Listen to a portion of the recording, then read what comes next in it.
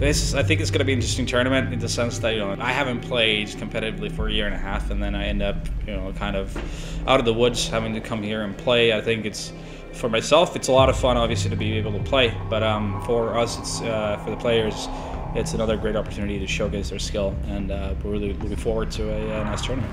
After the smoke finally fades away and the chaos settles, it'll again be another round for the members of ENCE. I think the advantage that we have right now is unpredictability, really. I mean, the dynamic of the team with Ali leaving is going to change a lot. We're going to have you do most of the opping.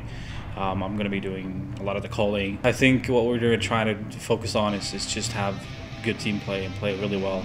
He has the advantage, the ability to get across. I think the Mountain Dew League is a great opportunity for players and teams that haven't had a lot of exposure before to pursue the possibility of becoming a pro.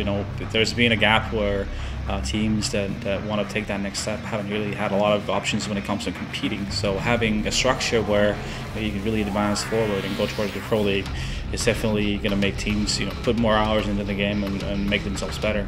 I think it's great that the Mountain Dew League has a lot of teams from different areas of the world. There's going to be a lot of different gems hidden all over the world, so I think it's great that we get to see and that they get to get their opportunity to showcase that against better players.